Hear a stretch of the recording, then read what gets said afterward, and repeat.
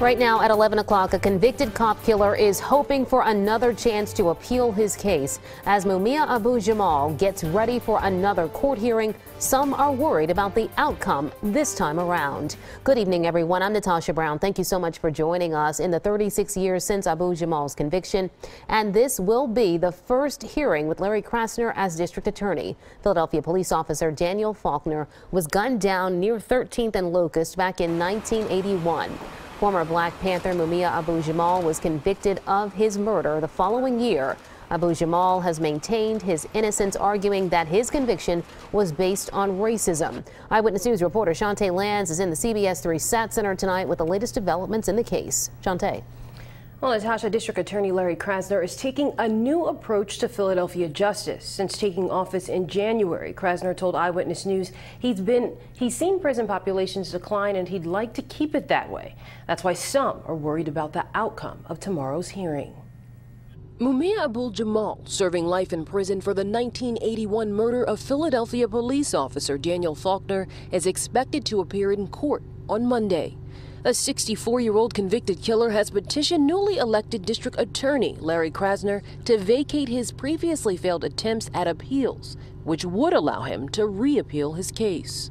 The Post-Conviction Relief Act petition cites bias and conflict of interest.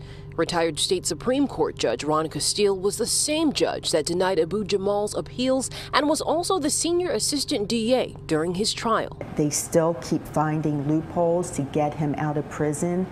It makes the family and I more and more distraught.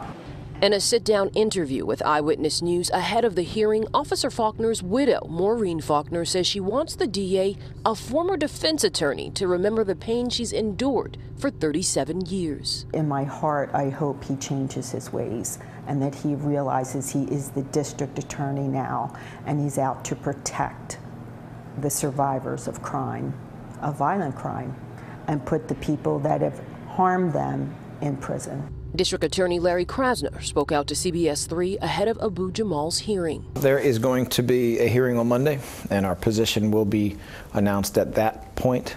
Abu-Jamal has maintained his innocence and has become a symbol for groups seeking criminal justice reform. I have a belief that with constant pressure, consistent pressure, that those running this system are going to have to back off from Mumia and release him and acknowledge his innocence. I'm hoping Judge Tucker tomorrow will do the right thing and dismiss this case.